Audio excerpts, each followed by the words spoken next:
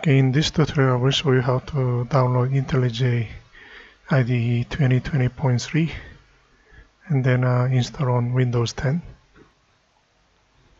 Let's go to JetBrains website, download.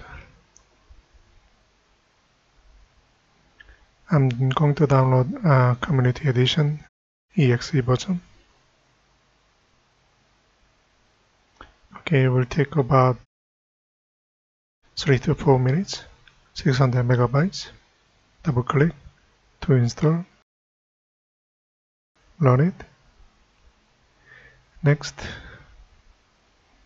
Okay, try to remember the installation directory. Next, I will install desktop shortcut 64-bit launcher.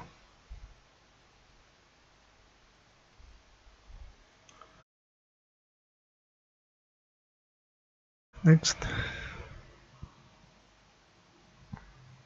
Okay, next.